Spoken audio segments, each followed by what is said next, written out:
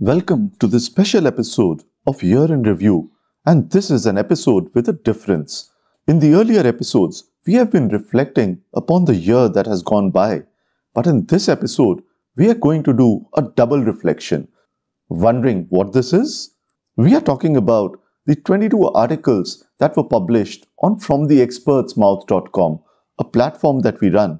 And what I'm going to be doing in this episode is reflecting upon the contents of these articles published by 22 different authors. As I was doing this exercise, I realized that many of these authors are very different from me. Their backgrounds are different, their professions are different, their qualifications are different.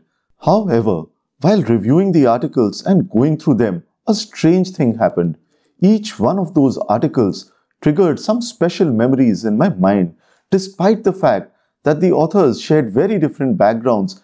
There was something that connected the stories, their stories and my stories together.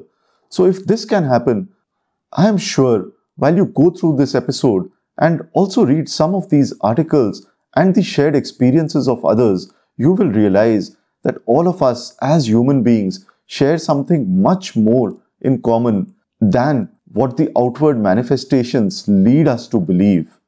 So stay tuned right until the end of the episode because I'm saving the best for the last. Since 22 articles are a lot to cover, I will keep the format simple. I will not talk about what the article contains or what the author is trying to express, and I will drop the links in the description below so that you can read any one or as many of these articles as you want. What instead I will focus on is some of the memories and thoughts that were triggered in my mind as a result of reviewing, reading and reflecting upon these articles.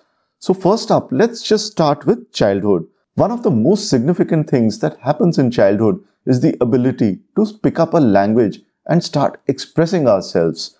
This article reminded me of incidents from my childhood. My maternal grandfather realized that his mother tongue was losing its importance and people were abandoning it.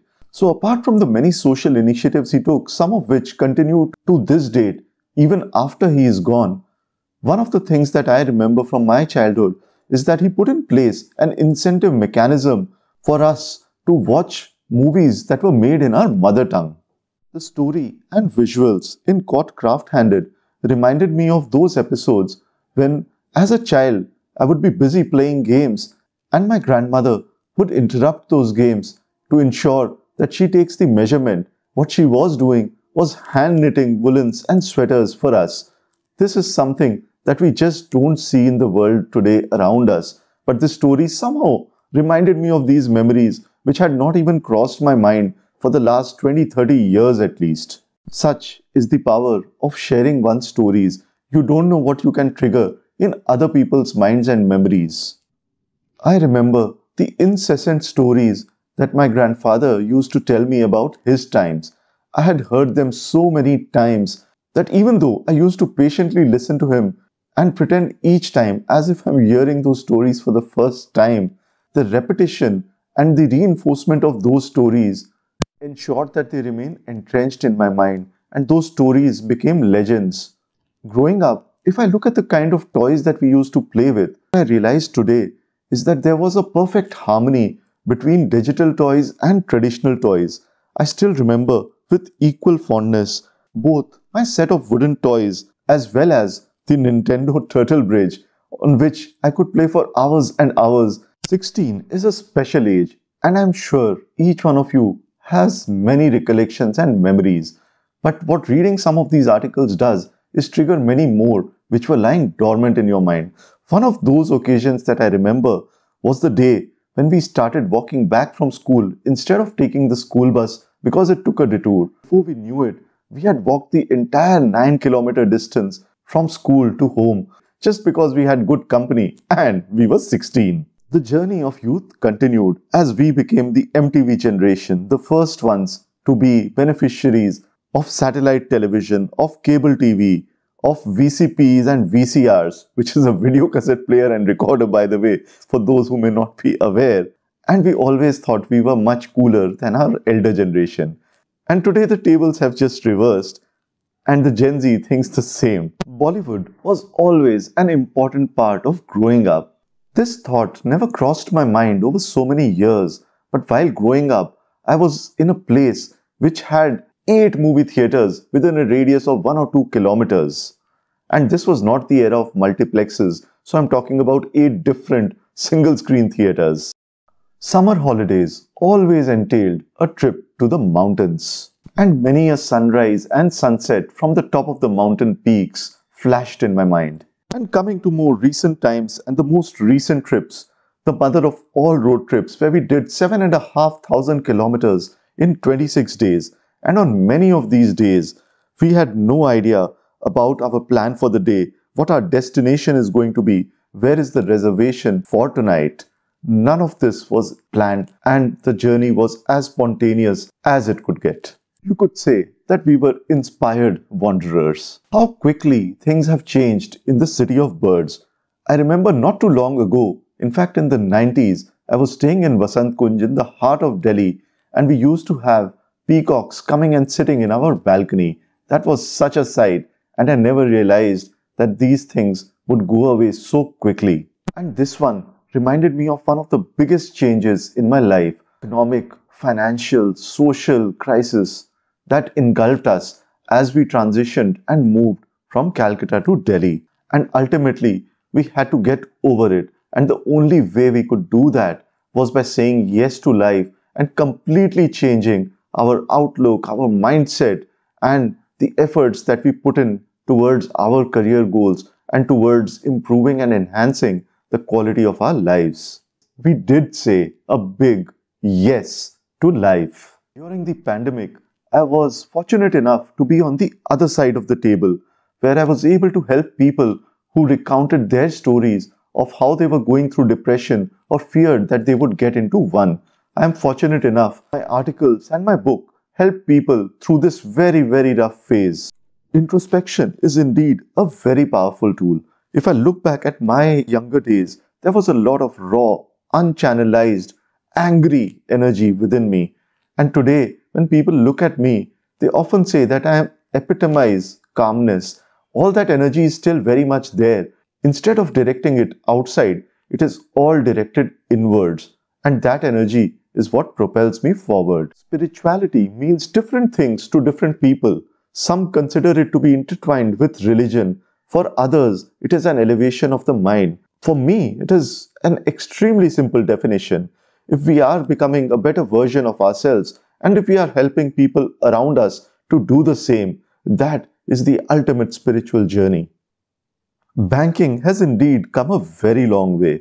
I remember the first time with my own earnings when I had opened a bank account, it used to get credited with 225 rupees per month. And that used to be an exciting event, calculating on my calculator how much it would accumulate after I finished 3 years of mandatory articleship as a part of my chartered accountancy course. Banks and the bank balances have come a long way since then. And if you're thinking you must be minting money, then let me tell you, a lot of these stories of hard work, grit, determination, sacrifices are never told. There is a lot behind this process of becoming successful, or in some cases, people even consider you to be an overnight success. This journey has taken me through many different paths, some of which are enshrined in the title of this article itself, starting off with audits as a chartered accountant, down to doing more smart things through the use of technology and consulting frameworks, and finally into the legal world where I was the CEO of a law firm for the last 11 years. It's funny how things just come together in one phrase. One of the big challenges of leadership roles has been having these difficult conversations with people, and I am reminded of so many of them. I got much better at these as I changed the focus from trying to justify the situation and myself and my organization to being empathetic to the other person and trying to genuinely find ways and solutions to help the person on the other side. Corporate life tends to get very busy and hectic with a plethora of deadlines breathing down your neck all the time. My experiences helped me come up with a couple of corollaries to the very famous Parkinson's law and even develop a framework around time management. One of the biggest challenges today is that of being mindful of being able to focus on the task at hand and eliminating distractions, which is one of the cornerstones of the directed framework. Last two pieces reflect the most powerful habits that one could adopt: reading and writing. And by reading, as I've also mentioned in my book, How to Stay Positive and Productive, I do not restrict myself to just the mere act of reading books. It means consuming quality content in any form whatsoever. The whole purpose of starting from the expert's mouth was to change the content narrative. Sharing of experiences is priceless, and while outwardly manifestations may change, on the surface we may all appear to be different. After reflecting through these articles and connecting their stories with my own, I do realize that the entire 8 billion population of the world is united. We are all so similar at the core level. So, as you reflect on the reflections of my reflections of the authors, so that's a triple reflection, do make sure that you read and write enough and reflect and share your thoughts. These are all two sides of the same coin: reading and writing, reflecting and sharing, taking and giving. So let the humanity flow with you and me, 2 and 3 in 23. The links to all of these articles you will find in the description below. And do remember to hit the like button and share this video with your network. And also drop in your comments about what are some of the memories that triggered in your mind as you watched this episode, those which were in the dormant state of your mind. I would love to hear from you. And if you would love to have more insights, then do remember to hit the subscribe button and also the bell notification. So with that, I will see you in the next episode.